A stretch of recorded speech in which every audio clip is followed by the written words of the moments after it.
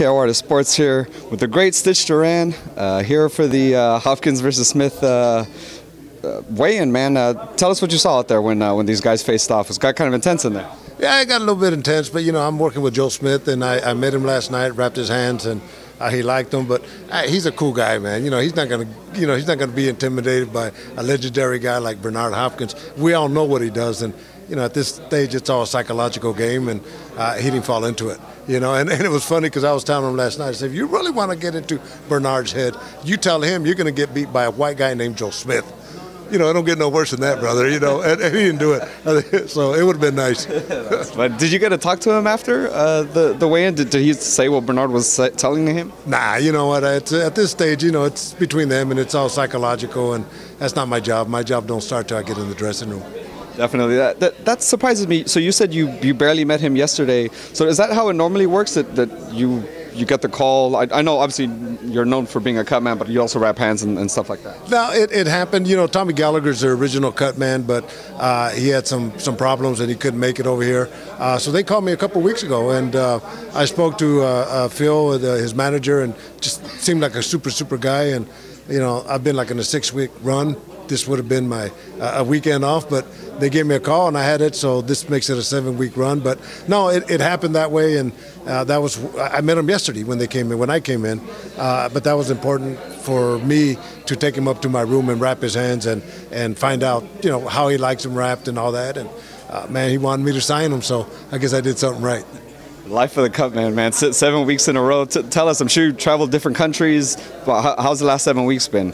Oh, no, it's been tremendous, you know, and especially last week, because last week I did a little bit more than just work as a cut. I went to Langley Air Force Base and Fort Eustis with a couple of UFC fighters, and, you know, I co-host MMA Junkie Radio with George and Goes, and we went to go visit the troops and support them, you know, and I've done a trip to Afghanistan and I've been to Europe, but I always want to give back to the soldiers because of what they do for us. So this was kind of like man, they worked our asses off though, brother. You know, we had a schedule that was so busy, but just to go out there and support the troops was, that was a fun weekend.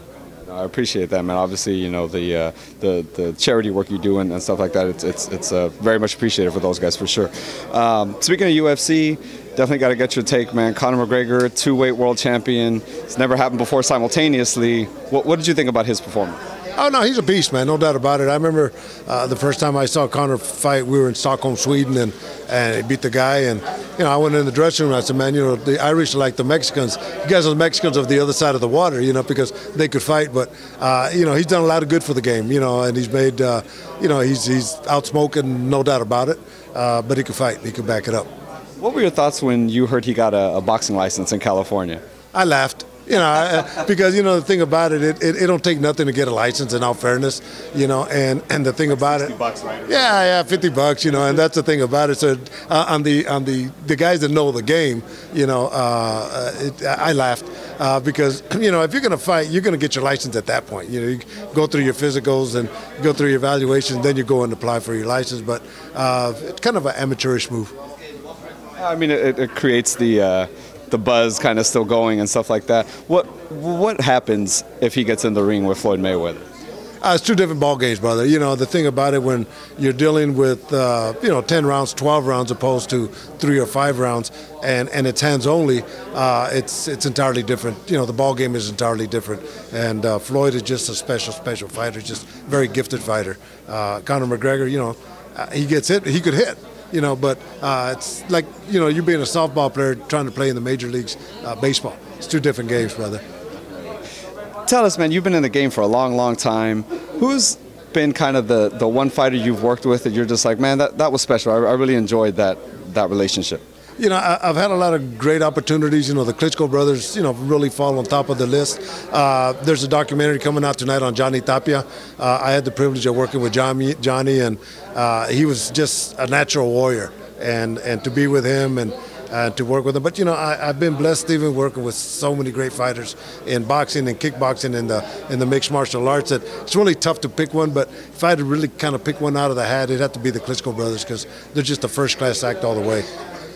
Tell us, I'm sure you have crazy stories, a bunch of different stuff. Tell us one of kind of the craziest just stories you've had just kind of being in the fight game. Well, it's tons of it. You got to read my book. As a matter of fact, book just came out, From the Fields to the Garden. It's on Amazon.com and Kindle. But I was talking to Usyk's manager, Sasha, today, and I was telling him about Vitaly. And when Vladimir fought Alexander Povetkin in Moscow, as we're saying goodbye in the dressing rooms, and Vitaly is a stud. I mean, he's typical Soviet Union guy. He looks at me and says, "Stish, I'm not gay, but I love you." You know, and to me, that meant so much because I just know the way Vitaly is. I could hear it from Vladimir. He's a little bit more westernized, but to hear it from Vitaly just really meant so much to me. That's pretty neat. Tell us, man, you, as a fan, obviously you're a fan, give me a boxer and an MMA fighter that you, Stitch Duran, is like, I have to watch this guy fight. If he's fighting, I don't know where I'm at, but I'm gonna be there. I'm gonna be watching somehow. Well, you're talking about present fighters right now. I don't know. You know, I see so many fights all the time, and I don't really base it on the characters anymore. I'm not really big with the hype because a lot of times the hype is bigger than the fight. But you know, I do so many fights, man, that to me, guys that don't have big names will go out there and throw down, and that's really what I want to see. So it's tough really to say, you know, in the old days, obviously Roberto Duran, I was a big fan of his, Alexis Arguello, you know, in the MMA world, yeah, you know, to see Conor McGregor, it's always good. You know, the Diaz brothers are good. I loved working with Anderson Silva, Vanderlei Silva, you know, so it's really tough for me to say this one guy or one guy, you know, but I love them all.